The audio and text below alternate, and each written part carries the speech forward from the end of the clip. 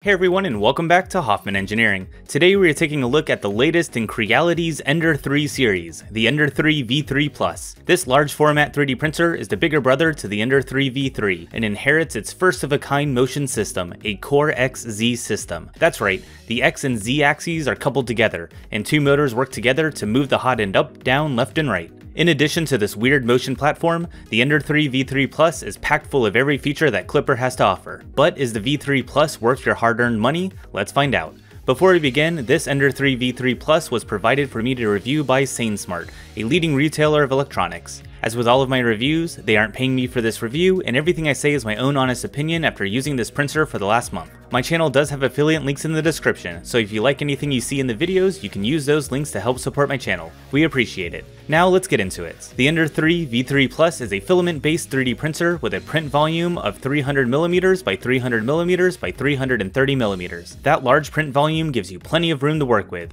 You won't feel constrained by space. The Ender-3 V3 Plus's claim to fame is its unique motion system. It's a Core XZ machine. It uses two stationary motors on the frame, combined with a clever belt loop in order to move the hot end in both the Z and the X axes. Normally we see Core XY systems, like on the Two Trees SK1 that I recently reviewed. The Ender-3 V3 Plus takes that and turns it on its side. This does give some unique advantages. By having both motors attached to the frame, they only need to move the mass of the hot end and the rails around, and they can work together to move it, enabling print speeds of up to 600mm per second with accelerations up to 20,000mm per second. And this speed is very impressive. I had no problems pushing this printer to those speeds, and they even include a 14-minute 3D Benchy file on the USB stick. Focusing on the hot end, we can easily unscrew the tri-metal nozzle. It is a hardened steel-tipped 0.4mm copper nozzle. The steel tip improves wear resistance, enabling printing with more abrasive materials like glow-in-the-dark and fiber-filled filaments.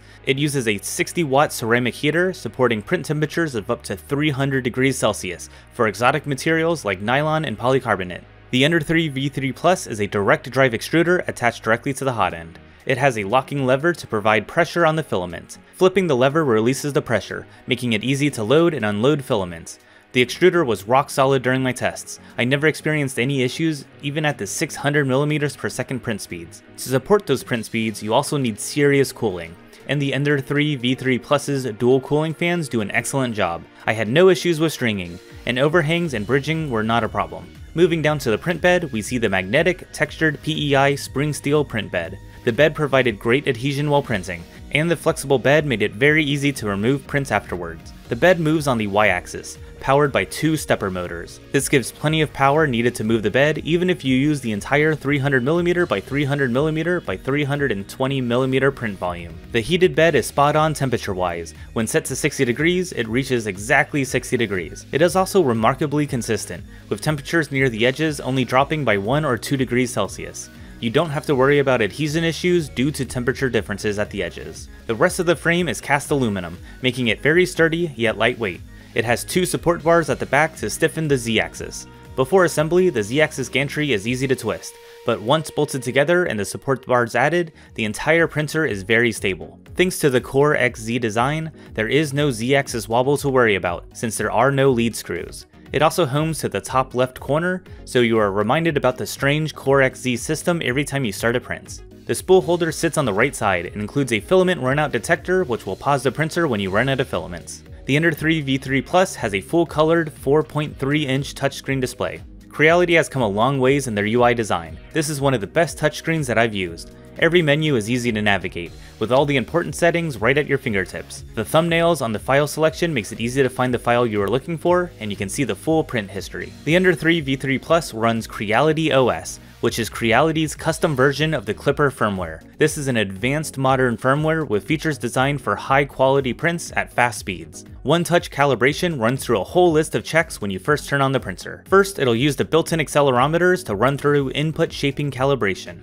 It will sweep through a range of frequencies on all axes, and measure how the printer vibrates at each frequency. It can then use that information to better control the motors to prevent those vibrations. This eliminates ghosting or ringing artifacts found on the edges where the printer needs to change directions. Then it'll run through the auto Z offset and bed leveling routines. No need for any paper or to turn any screws to level the bed. The Ender-3 V3 V3 Plus will do all of that automatically. I got the perfect first layer every time. The Creality Ender-3 V3 Plus does require some assembly. It took about 15 minutes to screw on the XZ gantry, attach the stabilizer rods, attach the touchscreen, and plug in all the cables. When you first turn it on, it runs you through the initial setup of connecting to Wi-Fi and running through the calibration steps. The manual is very detailed, and they include a large number of sample files to start printing with. While any slicer can be used with the Ender-3 V3 Plus, Creality recommends their own slicer, Creality Prints. It seems to be a fork of Orca Slicer, and I am very impressed by it. They have built-in profiles for the Ender-3 V3 Plus, from extra fine detail to quicker draft profiles, and they all worked great.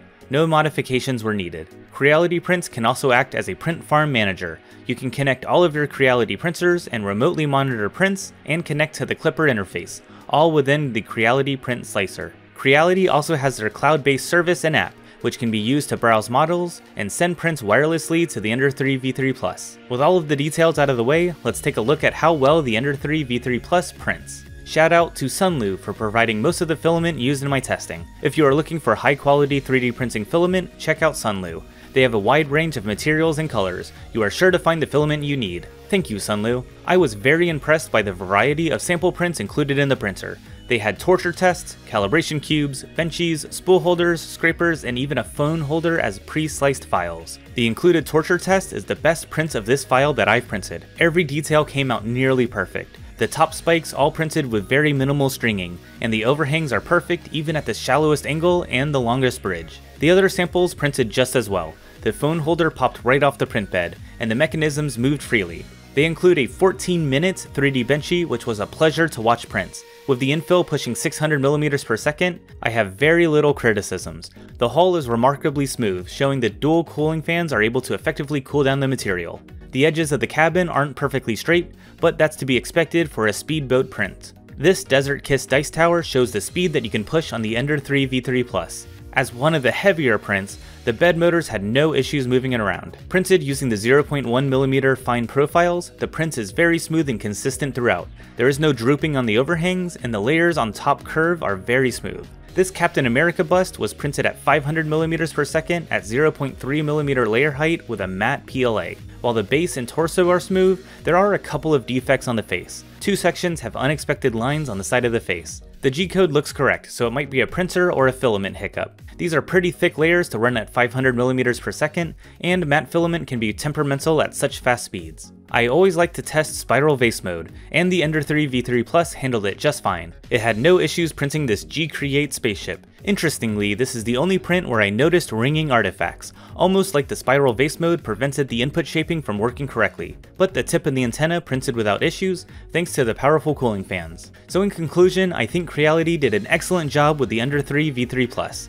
Gone are the days of the Ender series of printers requiring endless hours of tinkering to get good results. The Ender-3 V3 Plus did it right out of the box. The choice of a Core XZ system is a weird one. Its advantages are not quite as apparent as the more traditional Core XY designs, but still provided excellent results. I think Creality needed a Core-style motion system to really get the 600mm per second print speeds, but wanted to keep it upright in order to fit in with the Bedslinger Ender series. Creality's flagship K-series printers already have a Core XY motion system, so the Ender series got the Core XZ. The touchscreen and user interface is great, easy to navigate, and the one-click calibration for all the advanced features from the Klipper firmware is awesome. I love the wireless control provided by Creality Prints and the Creality app. Beginners would find it quick to assemble and get up and running, while more advanced users can make use of the fast speeds and larger print areas while still maintaining that high quality print. It's only when I push the limits with fast speeds at very thick layer heights that I see any degradation in print quality, but these print speeds and qualities are miles ahead of its Ender-3 predecessors. The Ender-3 V3 Plus is on sale for $299 US at the time of recording.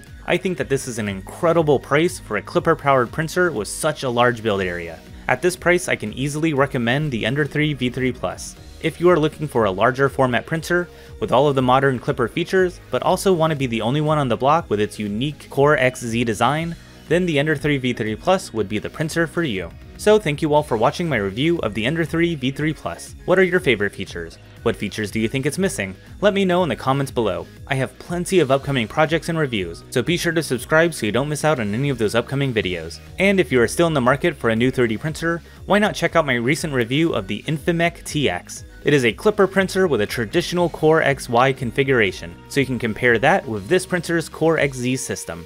So thank you all for watching, and I'll see you all next time.